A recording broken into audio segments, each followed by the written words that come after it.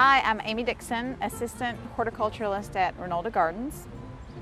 Hello, I'm Michelle Hawks, Horticulturalist here at Reynolda Gardens. And just a few words on pollination and what pollination is.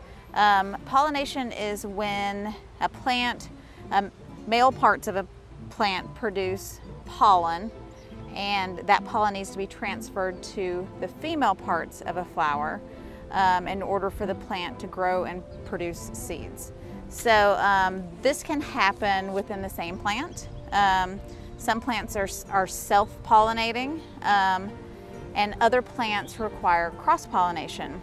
Take blueberries, for example, blueberry bushes. Everybody loves to eat blueberries and wants them in their home garden, but you can't just have one. Most often you need at least 3 for good pollination. So that means that those 3 different plants rely on one another to have those different types of pollen be transferred from one to the other. And that's how you get the most fruit and the most seeds and the most growth produced from your plants. So that same process happens here in the garden as well. Yes, and the way you can tell if a bee is doing his little pollination is that you'll see on his back legs those yellow sacs. And so this bee is going over here, and then he may fly across the garden, in the herb garden, to another flower and get some more nectar and take it back to his home.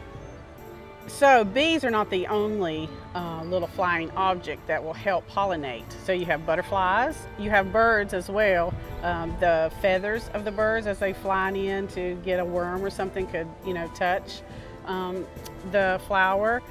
Humans, me doing this, deer, squirrels, and the wind are very good examples of how pollination can happen. Mm-hmm.